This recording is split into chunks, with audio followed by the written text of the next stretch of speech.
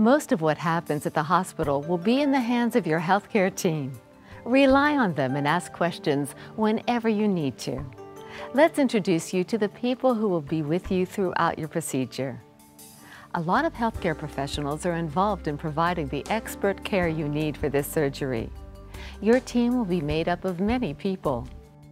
We have a whole array of people who help. For instance, we have physician assistants who help me in every case.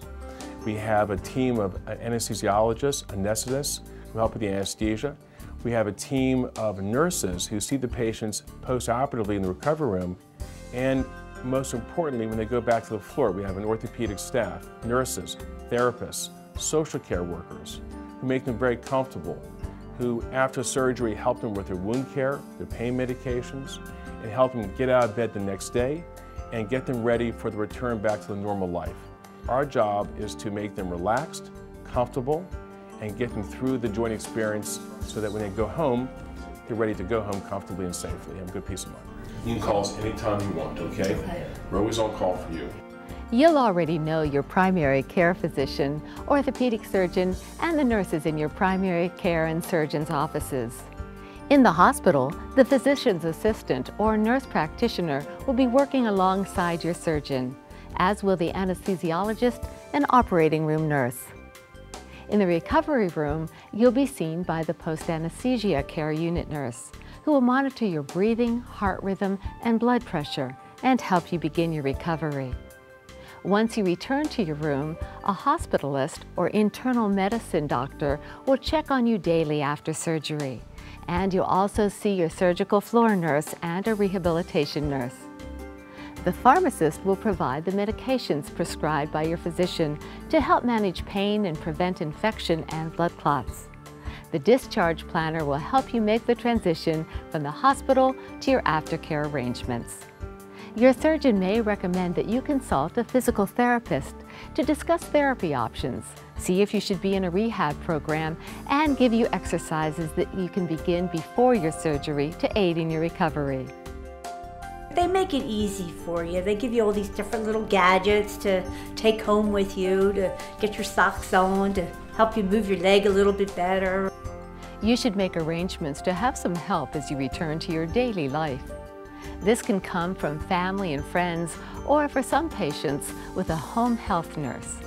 In some cases, you may be transferred to a skilled nursing facility, such as a nursing home or a rehab center, to recover from the surgery. Your team members have one goal in mind: to make your recovery as quick, efficient, and comfortable as possible. Now, let's go through the process you'll experience at the hospital. Your first visit will be to a pre-surgery area, where the team will take your vital signs to be sure you're ready for surgery. If family or friends are with you, they'll be taken to a waiting room as you're brought into the operating room area. Here, your anesthesiologist and nurses will start an intravenous line. You'll wake up in the recovery room. Your team members will always be nearby if you need help or have questions. When they come to the recovery room, actually they're fairly comfortable because the regional block, the spinal, is fully in effect. They have no pain whatsoever for the next probably 4 or 5 hours. No, giddy up, horsey. Okay, good, good. Congratulations, you did super today. Congratulations.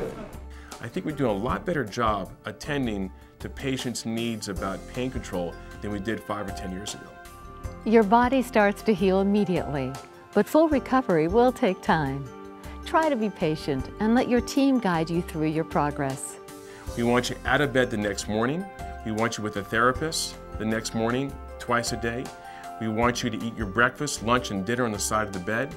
We engage you in therapy immediately so that you're walking with a crutches or a walker, usually a walker. And usually by day 1 afternoon, most patients can walk about 20, 30 feet, and every day it progresses from that point on, to the point where in 3 days we will have you walking on stairs and out of the hospital comfortable and relaxed. Many patients can stand and use a walker the day after surgery. You may need help with dressing and bathing, though. Movement is important for your recovery process and to prevent blood clots. You will be encouraged to walk further every day and follow recommended exercises. With this kind of surgery, there may be a risk of developing blood clots in your legs or lungs. There are a number of ways to help prevent developing potentially dangerous blood clots, including taking medication prescribed by your doctor and wearing compression stockings. Follow your doctor's advice carefully and take your medications for as long as they're prescribed. You may still have aches and pains in various parts of your body for a while. Ask your doctor about medications to help relieve your pain.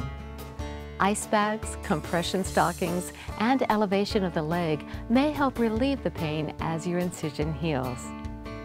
Your discharge planner will see you toward the end of your stay to ensure that your transition to aftercare is properly handled. He or she will provide you and your caregiver with instructions on what to do after you leave the hospital and make sure you have the medications you need for your recovery.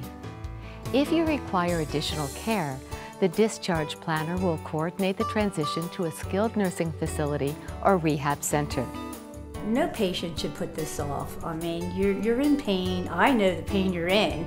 And like I say, it's just going to keep getting worse. So the sooner you get it done, the better you're going to be able to get back to a normal life. And now it's time to leave the hospital and gradually return to your regular life.